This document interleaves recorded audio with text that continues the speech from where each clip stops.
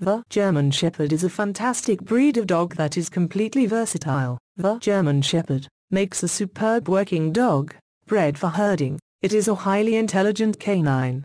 Originally the only breed chosen to be trained to aid people with visual impairments, but in later years, their talents would be recognized for use in military fields, for such tasks as explosive detection through scent, and also in law enforcement roles, likewise for narcotic detection and search and rescue. The origin of the German Shepherd is, as its name would suggest, Germany, also commonly referred to as an Alsatian. Sometimes it is thought these are two different breeds, but they are in fact the same, although originally the dogs were bred for specific reasons. Region by region. In the 1800s, Max von Stephanitz decided to standardize the breed so that all German Shepherd dogs would have the same extensive set of qualities. The temperament of the German Shepherd is of a very self-assured, extremely active breed. It has a very keen intelligence and an enormous ability and willingness to learn. These are a breed that needs to be socialized and trained in order to direct these qualities. Generally speaking, the male will bond with the person he believes is the alpha human. The female, led by her maternal instincts, will bond with the family as a whole, but still needs to be told who the alpha leader is.